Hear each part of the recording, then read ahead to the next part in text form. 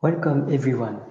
Thanks to all participants today and to our sponsor area, the Economic Research Institute for ASEAN and East Asia. The Asian Network is a digital community of 400 plus thought, business and young leaders supporting the United Nations Sustainable Development Goals with our webinar series and conference. For our webinar today, we are happy to have an exclusive panel of female speakers from Singapore, Cambodia, and Mongolia, in line with our next virtual conference on October 7 named Women and Leadership 4.0 from 3 p.m. to 7 p.m. Hong Kong time in partnership with AREA. We will share with you the link in the chat box. Today's webinar, Tech for Good, is related to agriculture and technology. At the end, we will have a Q&A session, so please feel free to write your question in the chat box. Let me introduce you now to our first speaker. Jolene is a 24-year-old founder and CEO of Urban Tiller, which is dedicated to its mission of reimagining what generation food supply chains can look like in cities. Urban Tiller is Asia's first integrated farm-to-table AgriTech startup that delivers fresh products within 8 hours of harvest. They currently operate in Singapore and Hyderabad, India. Jolene is also graduated from NUSCL College and was featured in Harvard Bazaar Singapore List 2021 Sustainability Champion in Singapore. Welcome, Jolene. The floor is yours. Hi guys, nice to meet you guys. Thank you, Ravindra, for the invitation. It's really good to be here today. Just to share a little bit more about what we're doing here at Urban Tiller. So Urban Tiller was something that I founded earlier last year in August 2020. And we've since sort of run this in Singapore for the past 1 year. And we've also launched in Hyderabad in December 2020. I'm just going to share my screen quite quickly as I sort of tell you a little bit more about what I've been up to. Chrome tab. Cool. If you can see my screen, this should be good. Let me see if I can fit this and make it full screen. Yeah, that's fine. Cool. So here at Urban Tiller, the team is in Singapore and in Hyderabad, India. And what we do at Urban Tiller is really trying to work towards a vision where we see the future of fresh food as hyper-local and ultra-fresh. I would urge you guys to think about, for all of us who live in cities, when was the last time we went to the supermarket and bought some fresh food, salad, leafy greens, but never really asked ourselves, what is freshness or how fresh is your food, right? And I think this really leads into a larger conversation of the time that I've spent in the agri-food sector, especially thinking about agri-food supply chains. So for me, I really got into the industry by accident. I was running a different startup last year during COVID, and we were focusing on educational opportunities for young people who are transitioning into the working world. We saw an opportunity to provide people with real-life industry experiences to actually think about what sustainability and social impact would look like. So yes, last year was the year of food and agri-tech, and what we did and what I did was also with my co-founders managed to speak to many different players in the agri-food industry, from VCs to farmers to big agribusiness. And by the end of that process, I had met my new business partner and also thought about what I wanted to do in the space. And a huge thing that we saw was that a lot of farmers were actually dealing with fresh food. In Singapore, you may or may not know that in 2019, we launched a national initiative called the 30 by 30. 30 by 30 refers to Singapore producing 30% of its nutritional needs locally by the year 2030. And for some context, in Singapore, we import more than 90% of our food, so less than 10% is actually produced locally. All of this has led to a frenzy of the proliferation of urban farms. It has also led to, a lot of cell-based protein, alternative protein, and the baskets really focus on producing eggs, fish, and leafy greens in Singapore. So diving a little bit deeper into the problem, what we realized was that current food supply chains generally cause a few problems, especially in cities. One is that, fresh food, when it comes from a faraway place, has spent a lot of time on the supply chain, and there is actually a loss in quality, right? So what happens is really that farmers who are growing, let's say, fresh lettuce, bok choy, or anything like that, in rural farmlands overseas, actually ship that across into consumption centers. Because leafy greens are so perishable, there's actually about 50 to 90% of that nutritional content that's lost within the first 24 hours of harvest. And, along that supply chain, about 40 to 70% of food waste is actually caused as well due to a lack of proper handling, lack of proper cold chain, or packaging damages. So in essence, what's happening here is that the cost of nutritional loss and wastage is actually being transferred onto the consumer, while farmers are actually getting a much harder time to make fair returns for their fresh produce, especially if they're far away from consumption centers, which is really what the current supply chain looks like, especially for cities like Singapore and major tier 1 cities across the region. So a lot of what we think about when it comes to food is that there's also a concurrent setting up and proliferation of urban farms and smart farming technology. But our team really sees that smart farming technology and modern farming needs to be coupled up with a brand new supply chain and business model for farmers to actually be able to make a profit and to prosper. What we see is that hopefully the fresh food future lies in growing our fresh food closer to cities so that cities and consumption centers can actually eat more locally. And this reduces food waste, food miles, and unnecessary costs that may be incurred through distributors, middlemen, logistics partners. And all of that also to deliver maximum nutrition and freshness to the customer. And when we do have direct access to the customer, you're actually able to perform robust demand aggregation, market retention, and understanding what customers are looking for. And I'll just go over to the responsibility. We think sustainability of these farming methods is actually able to save up to 90% of water, but also traditional soil farming can then be reserved for quality crops that are not time dependent, like staples, grains, nuts, and tubers, where the farmers don't actually lose out as much when their produce is being shipped along supply chains into consumption centers, right? So why are we not doing this now? So I would just zoom in a little bit on how Singapore looks like right now, and a lot of tier 1 cities are seeing a proliferation or, many urban farms coming up, right? Small urban farms, small to medium-sized urban farms generally start with about 1 to 5 kinds of produce that they grow on their farm when they are starting up. And a lot of these farms actually need to learn how to grow the crop that they would like to sell. All of this includes a high cost of setting up the farm and infrastructure. So this is a lot of the concerns that the farmers might be having now. A lot of people start up farms also thinking that they would go back into the traditional supply chains where you supply to retail and to supermarkets. And a lot of this stuff is actually really interesting because when you think about how urban farms are actually trying to sell to supermarkets, you have a consignment model that's actually very, very challenging for them. So what I mean by consignment is basically that a farmer might be required to stock the shelves with 10 kilos of vegetables every day, but supermarkets will actually pay you for what's been sold.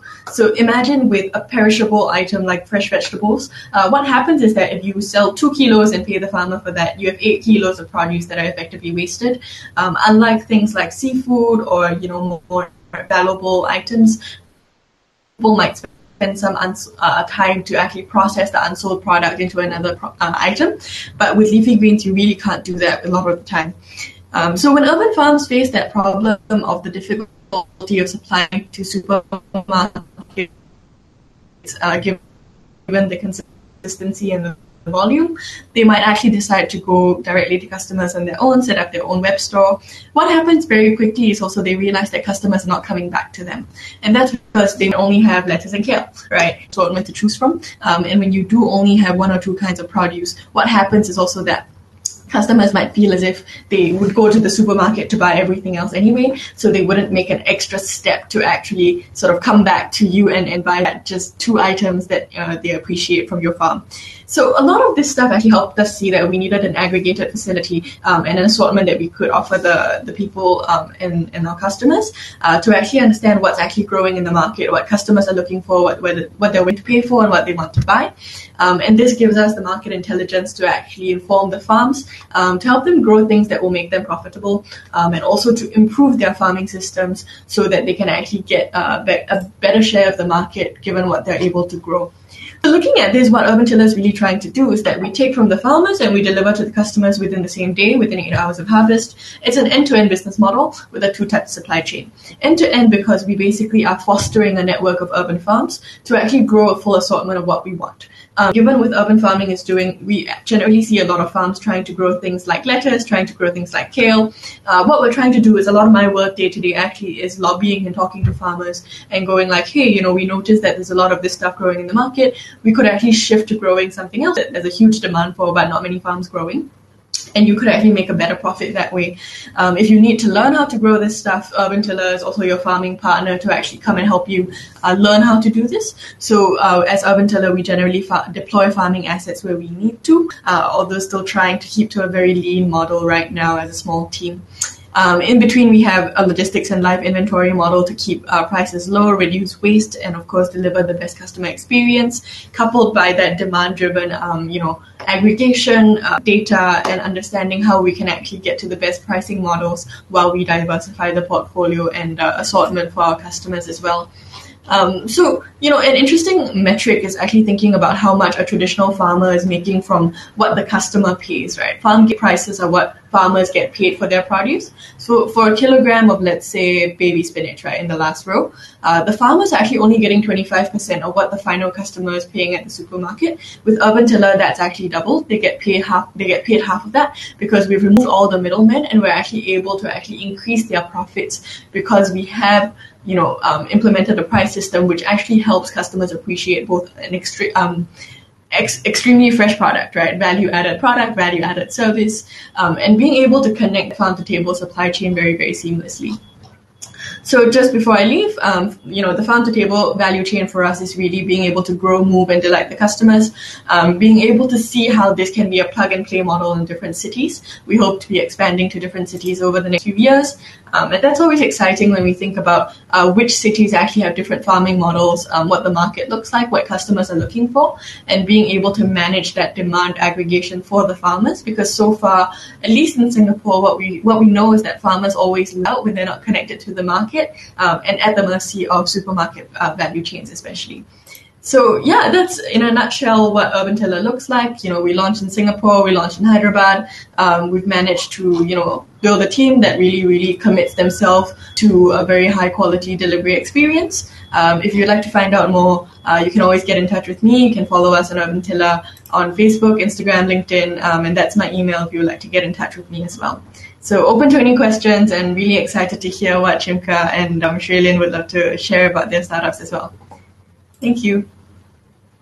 Thanks, Jolene. Thank you. Urban Tiller by super fresh local produce from small to medium-sized local farmers who don't really benefit from the supermarket system.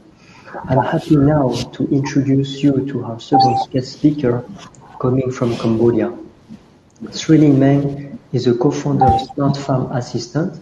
She founded Smart Farm Assistant in 2019, which is focusing on smart irrigation for water management by using IoT for remote control.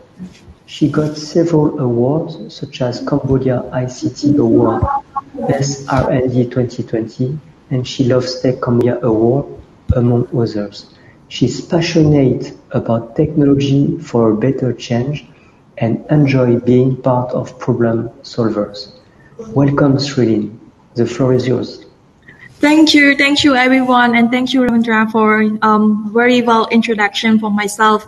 I'm from Cambodia again, and then representative of Smart Farm Assistance that we doing related to Internet of Things for remote control, and what our goal is to be a smart management. So smart farm management. So the first things that we focusing on is about the smart irrigation. So I'm very excited to share with all of you here and also the Asian people to know about us from Cambodia. So I'm going to share my presentation. Okay, yeah, a little bit.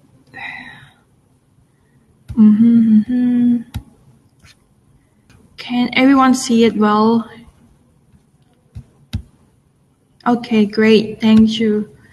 Again, We are Smart Farm Assistant, and we believe that AgriTech is our future. So the theory today is very fit with us. What we are founding in 2019 that we innovate the technology, especially Internet of Things for smart farm management. But currently we are focusing on the smart irrigation, which is to remote control the irrigation via the mobile application to have the farmer to have a better decision on irrigation. So as you well know that farmers always do farming by their manually. They have a lot of activities, spend a lot of time and very traditional, and due to climate change, they very hard to do a farming. Most important thing about their productivity, that's a little bit low. So in Cambodia, we are in the stage that we have to improve with the technology, especially with our farmers, and then also the farmers. Our GDP is really rely on with the agriculture. So the things that we are the team passionate with technology, and especially with my background of e-commerce, with my team with background of electronic engineering. So we think that one of the better change is to involve with the technology for the agriculture. And we want, our mission is to transform transform traditional irrigation to smart irrigation that 60% of Cambodian farmers can access at affordable price in the next 3 years. Our vision is to solve farm management problem by using technology that equipment on the ground, inform decision making, all managed from the cloud platform. So that's it, the things that we want to think about the big thing related to farm management, not only irrigation. It's just a part. So the core problem, we just choose the easy to understand and the easy way to define the problem of the farmer facing related to agriculture. So the first thing is about excessive water waste that farmers, some farmer, they do the irrigation by manually. As you see, they have to spend a lot of waste of waters, and then there is no control. Some of farmers, they forget to turn off or switch off the water, so the water also waste as well. And the second point is about irrigation is primarily performed by manual labor. So what I can see in Cambodia, one day that I go to meet a farmer for the first time in my life, that I never think that farmers very hard for working. So everyone are doing in manual, and then they have to have a big team for farming. So that is the pain point for our farmer. And the last one is less than optimal crop yield. So as you know that plants need a lot of water, plants need a proper water, but there is no the one thing is that we can have a good decision and the tracking our water that we can improve our yield. Sometimes it over water, and sometimes it less water. So it's also affect to the yield as well, right? So this is the three things that I think that is very important for irrigations to have a proper irrigation to our plant. So with our solution, Smart Farm Assistance, that we provide the smart irrigation platform, utilizing smart valves and pump and data analysis software to regulate the water distribution, remote monitoring, and data-driven crop yield optimization. So we have two products. This is the detail how it look like. So we have a smart valve, smart pump that's connected with a motor pump. Mostly in the farms that we need to have a motor pump to distribute water, right, from the pond. So, and then farmer can remote control, just switch on and off from the bottom, and also with set the duration and set time duration of irrigation, or they can be a schedule as well. Sorry. And we also have show the history of daily irrigation, which is how long they need to spend for irrigation, and how much is it with the sensors that show the humidity, the level of humidity, the level of temperatures, and water meter. So it's with integration together with sensors and the IoT device with the solenoid, with the controller, we can control the irrigation through the mobile application with a quite great. So that is how. And one of the things that we are currently we also have a language, Khmer language for our farmer in Cambodia, because our farmers really lack of English language, so we try to develop in Khmer. So we also got some the model that we can get a profit is to sell the hardware or the device, our smart farmer system to the farmers, and also provide the installations. And the third is about subscription, and last is about the maintenance and that's it. Okay, so we think that the farmers that quite fit with us is related to vegetable. That some of farmers have a small vegetable, some of farmers in have a big farmers, and also in some of farmers in Cambodia we have mostly is vegetable farmer, and we do have a greenhouse and also fruit farms that we can export to other countries. And last, we also want to sell it to other stores as well. So with our value proposition that we can have for the farmers, that is, the first thing is about water saving, that they can save between 20% to 30% in a month. And also they can save more time, more than 3 hours per day, which is like 1 hectare for farmers. If they are going to do a manual allocation, they have to spend absolutely 2 or 3 hours. So imagine that they just saving time by remotely control the application. So it's very saving time, right? Okay, also increase the yield from 20% as well, and also can saving the cost, which is like 200 per month. Okay. And yes, we have piloting with this amount of province. We have learned a lot from the very ideation stage to prototype and also to piloting, and also can sell with some of farmers. So we can install for fruit farm, vegetable garden, and generally farm. So our plan is to finish the sensors and also the device that can control remote irrigation. In 2020, we also think about the data analysis platform to have and identify the process for the farmer as well. Of course, we have some award from Ministry of Sports and Telecom, which is the best R&D or research and development awards of the year. And we also apply some occupation, some competition to learn how the startup works, and also how to improve ourselves well, because this is my first time to leading the startup. So it's good to learn from other competition. It's good to learn from the program. So I think that is all about me, and thank you everyone for pay attention about my presentation. Thank you, and hope to see the question next. Thank you. Thanks, Sreylin, for sharing how Smart Farm Assistant in Cambodia will allow farmers to control their water systems remotely, monitor humidity, and also check soil data through a few simple taps on phone. We are happy to welcome now our last speaker from Mongolia. Chimka has a professional experience in the field of social enterprise, human rights, and education. In October 2020, with her team, she won the Call for Code Global Challenge, supported by IBM.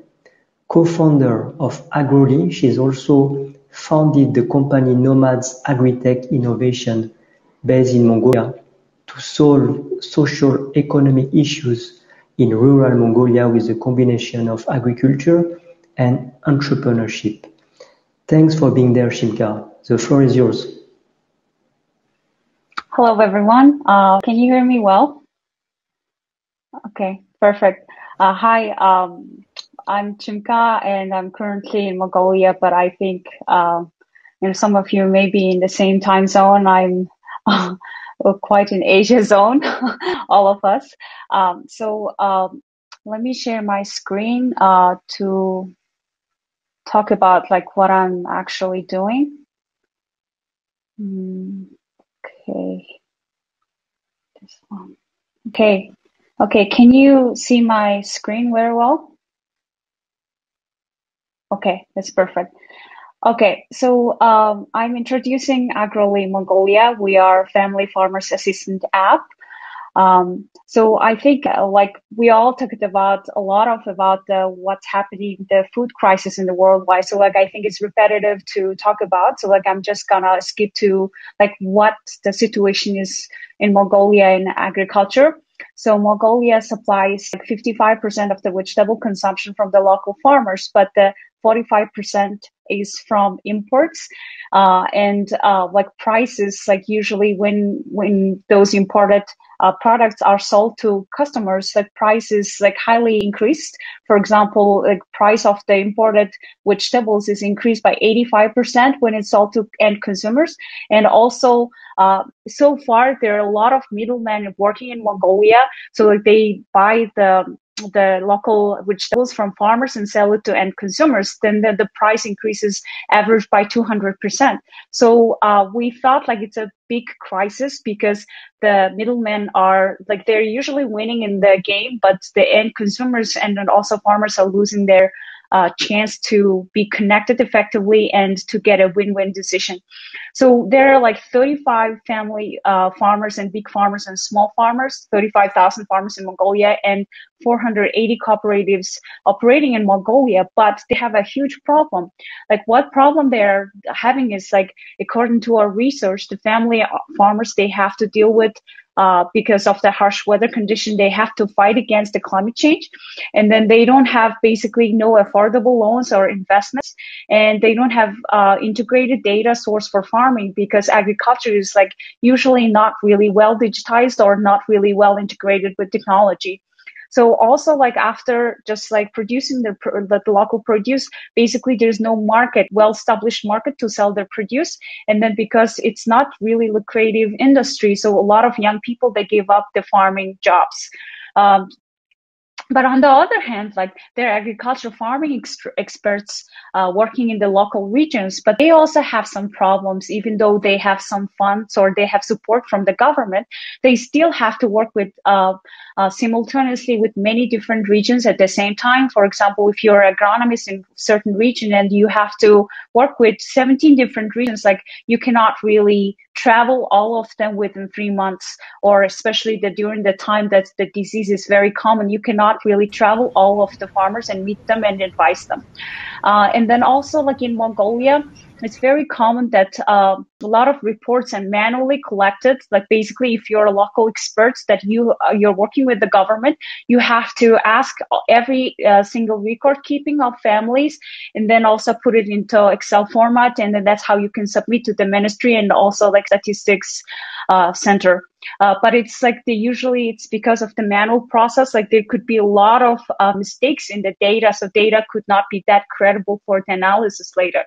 And then also like if you're a local agronomist who are working with many different family farmers, there's no integrated platform like to distribute like how you can advise them like to avoid the disease and pest, or like if there's a certain natural disaster is coming, like how can you just help the farmers to prevent. There's no single platform that is like integrated and helping the farmers in Mongolia.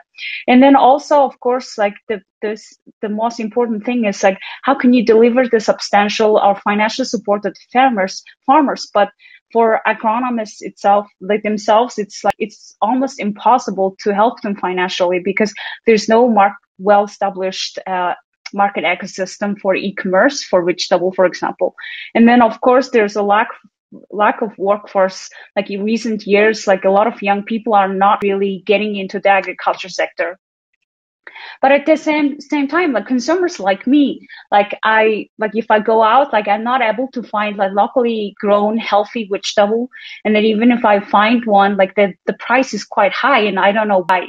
And then also like there's no guarantee on the food safety. For example, if you want to trace like certain vegetables and then you want to know like where it came from and then how it was actually grown, like I want to know this kind of stuff like as a young consumer, but like in many countries it's very lacking solution. And then also of course like there's a lack of information providing platform. Like a lot of consumers in developing countries, they don't know why they have to buy the locally grown vegetables because sometimes imported vegetables are quite cheap, and then I don't know what is the difference between locally grown one and then imported vegetables.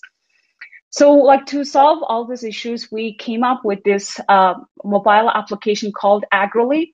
So through Agrolly, we're basically solving a lot of challenges faced by different stakeholders.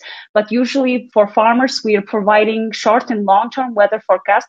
For example, we divided the whole Mongolia's map, like 740 points. Like every 55 kilometers, we wanted to show the 1 year ahead prediction for the farmers so that they can effectively plan their crop management. And then our weather is like pretty, our weather forecast is pretty credible because we collected like last 80 years of weather history, every single regions and locations. So every 55 kilometers based on their last 80 years weather history, we are predicting 1 year ahead of the weather so that the farming can be effectively planned by family farmers.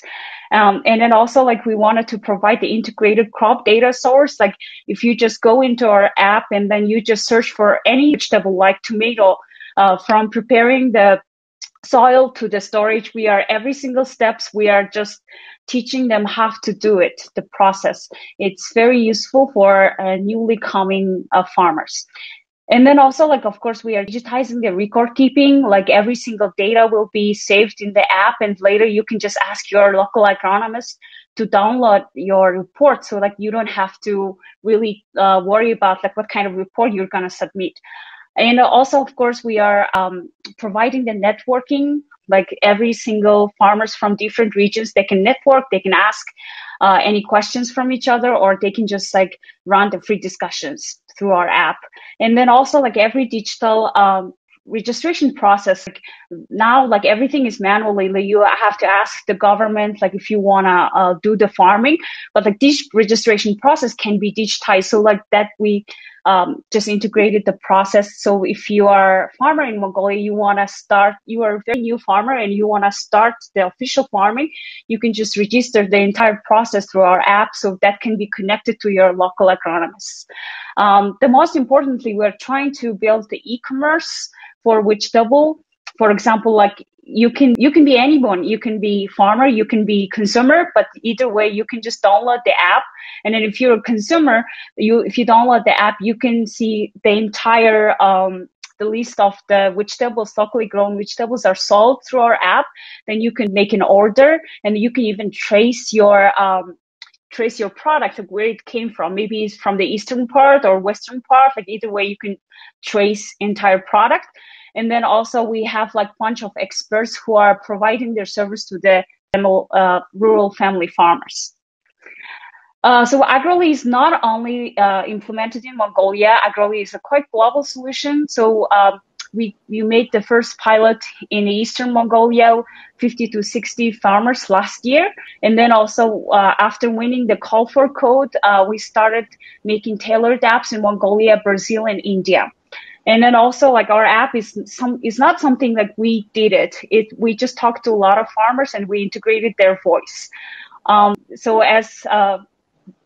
as previously mentioned, we won the Call for Code 2020 grand prize, competing against 400,000 developers from 179 nations.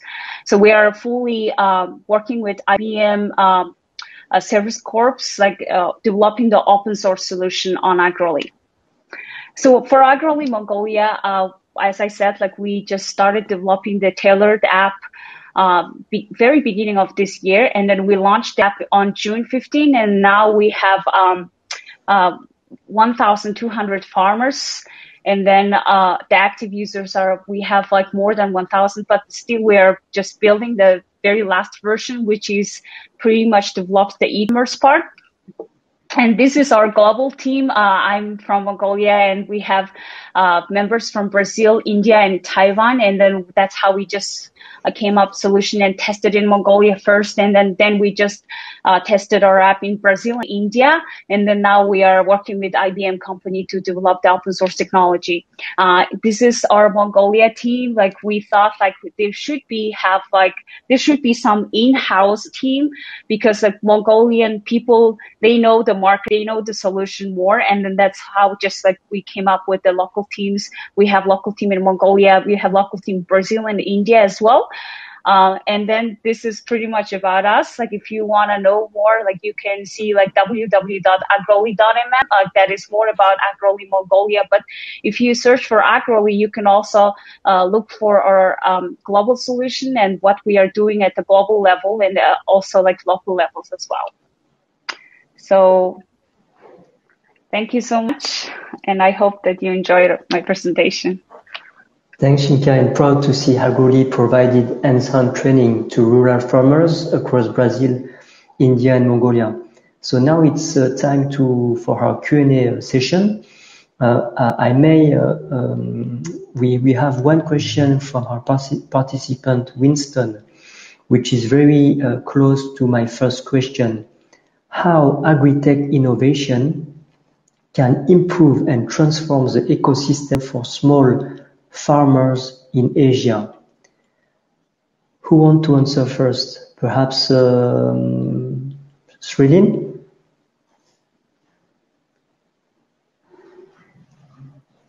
You need to unmute yourself. Thank you.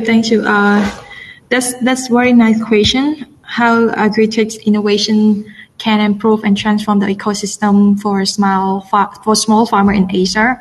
So I think that digital is very important for every sector, and mostly I think one part is agriculture, that we can connect, we can get information, access with the information, we can improve the productivity. So it's have a good for farmers, and also some of the help for the data that can tracking for activity. So this is all reflect to the ecosystems that we can connect with the government, we can connect with the agriculture farmers, which is like it's not only about the IoT, but it's also the information accessible, and also sharing the information, and also the market. We have an e-commerce platform, and then we can import and export our plants and also vegetable to everywhere. And also this ecosystem, I think that is very close if our team, is the young generation, they have high knowledge, and also create a lot of innovations, and they can bring the agriculture on board, and also have a lot of activity improvement. And I think that this ecosystem can be connected with other startups around the world. And as I see that the Agrolly is very interesting, that she collaborate with many countries, and she collaborate with a good founder. So that is the things that we not only bring the technology helping our country, but we can transform and make this ecosystem very closely. So this is the short things that I think innovation of agriculture is very important. So that's it. Thank you. Thanks, Sreylin. Perhaps Jolene, a thought on that? Yeah, no, I think what Sreylin said was very on point. One of the extra things that we see is also, I think there's a slight split between what happens with farmers who are in cities, who are dealing with very high costs of production and labor and farming, versus farmers who are actually smallholder outside of cities and are actually doing traditional farming.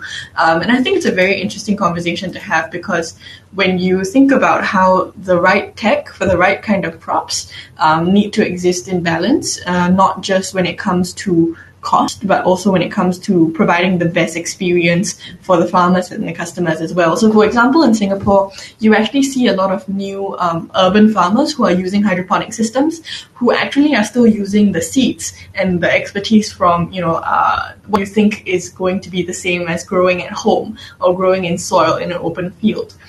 In which case, it actually causes a lot of teething issues when you're actually starting a new farm that's using technology. And to me, that's not just a matter of using the right tech, but also how do you help people transition between tech, and what kind of research for support you're actually able to provide? Because one of our advisors at Urban Tiller, he's an expert when it comes to adapting plants for indoor agriculture, for controlled environment farming, and this matters a lot because smallholder farmers don't just exist in a vacuum, right? You have people who are trying to scale up farming operations. And while urban farming is very exciting to produce a huge amount of food for a lot of people, there's still an innovation and technology adoption curve that you need to take on. So, for example, in Urban Tiller, India, where we have about 6 acres of farmland, a lot of it is really finding a sweet spot between how do you produce crops in controlled environment that are good quality, traceable, safe, but you're able to then adapt that technology to grow all the crops that you want at a suitable price point for customers as well. And I think a lot of it is thinking about when we work with farmers at Urban Tiller, we work with aggregation, we work with farming expertise and consultancy. A lot of it is that farmers don't have as both Sreylin and Chimka pointed out, like no financial ability to adapt systems overnight. So I think it's always about having a good working relationship to adopt right, appropriate technology by having on the ground operations and understanding what they're actually doing, as opposed to trying to sell them. Because some startups do this, right? Like, as opposed to trying to say that here's a fully formed product, here's technology, here, have it, right? And you can buy it from me, you can pay me for it. But I think there's always a big gap in trying to understand what the farmers actually need, and how you can run that operation suited to the farm, not suited to your product, but suited to the farmer as well. Yeah. Thanks, Jolene, for your analysis. Perhaps Chimka, some insights? Yeah, Thank you. I think Sreylin, Jolene, they just both they just all touched the parts, but I think like for the adoption, like we see a lot of challenges because, for example, Mongolia farmers today, their just average age is like 50 years old. So like we have to help them to adopt the mobile app, for example. Like they have like smartphone usage is growing constantly, but like at the same time they're struggling with the different platforms, for example, Facebook, or just like next one is Agrolly. So like we are having a lot of field trips, and then we are preparing a lot of brochures and videos like to help the farmers to understand how it works and then how they can use. So I think that's also important part to help them to adopt the new technologies. And then of course, like in the future, the upcoming farmers will be younger, and then it's going to be easier with them. But like the current one is like, it's not going to happen overnight, but so we have to do a lot of things, trainings and then stuff like that. So that's under that situation, I think it's more possible. Thank you. Thank you, Chimka. I found a question from Samgeta for Sreylin. She asked, when you develop the tech, it is crucial to select the right technology. Most of the farmers in developing countries don't have so much knowledge about technology. So yes. How you tackle this challenge? That's very nice. It's really hit the point.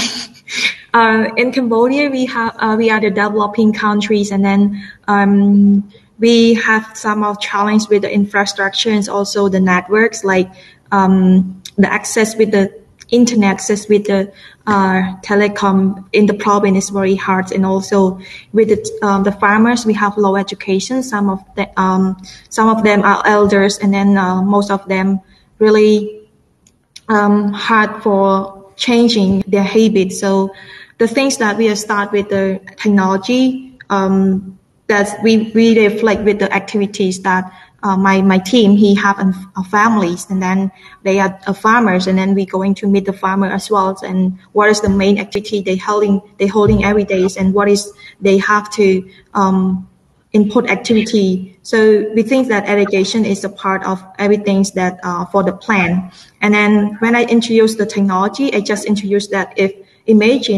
I ask the farmers, imagine in one day that we are young teenager, we can bring some technology that can remote control. How do you feel? And do you think that is a challenge, or it's hard to moving on?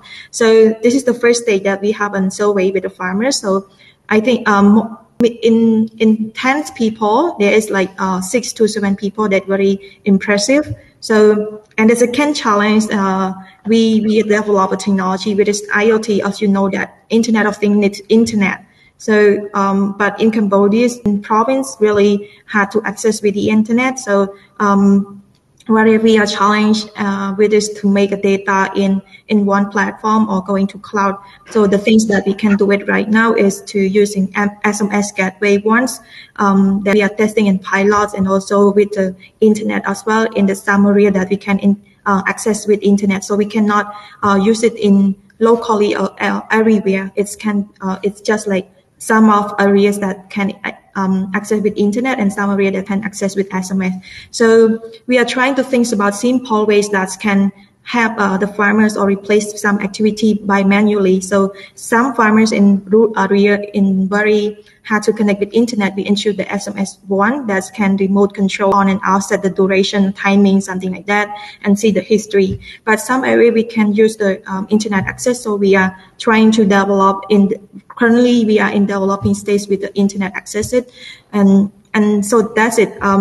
So the most things that we have to think is using the technology, which is the simple one, fit with our situation, fit with our circumstance in Cambodia. So I think that AgriTech it have to be need time. It have to be commitment. It's very value chains. It's connect together. So technology is a part. The right technology is very the main things, the things, and the people using it, the end user, and then the education part of that. So we are not really provide the perfect solution, but we think that we are on the way on the perfect. So that's it. We have to commitment on this one. Thank you. Thanks, Sreylin, for your answers. Sadly, we're running out of the time, but let me ask a final question to Jolene and Chimka, because I guess it's quite a hot topic about especially climate change. So for you, how tech is helping the agriculture sector reduce carbon emission?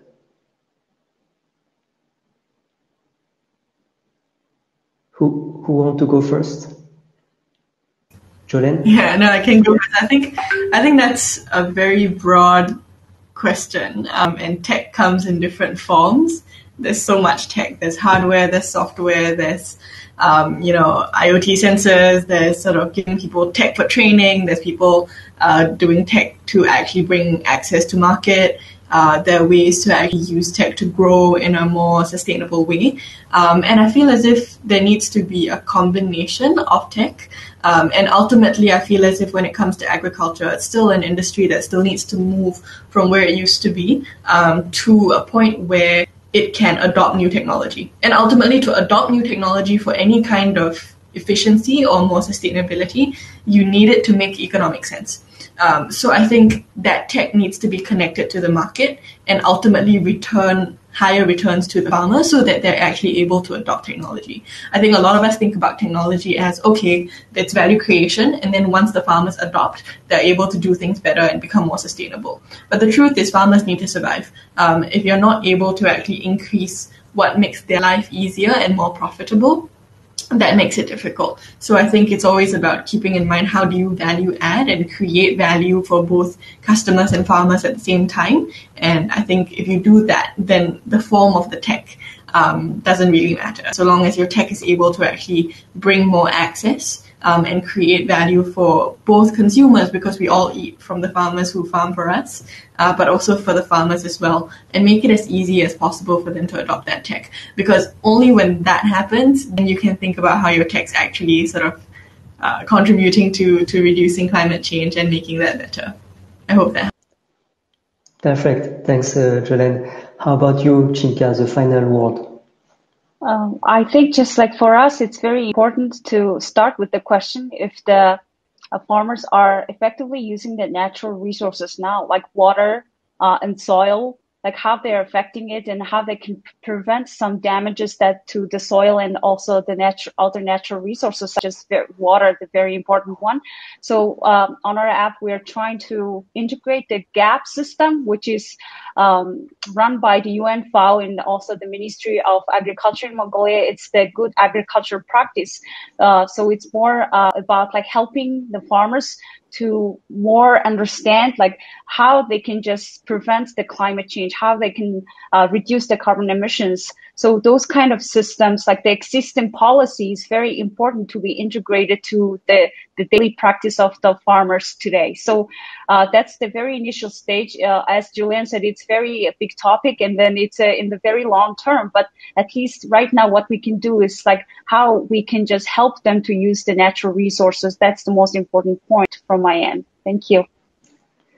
Thank you, Chimka. So thanks again to our guest speaker, Jolene, Sreylin, and Chimka for this engaging conversation, and also to all participants, and to our sponsor area, the Economic Research Institute for ASEAN and East Asia. See you to our next virtual conference in partnership with AREA, promoting gender equality and women empowerment on the 7th of October. Thanks all again, and see you next time. Thank you. Thank you.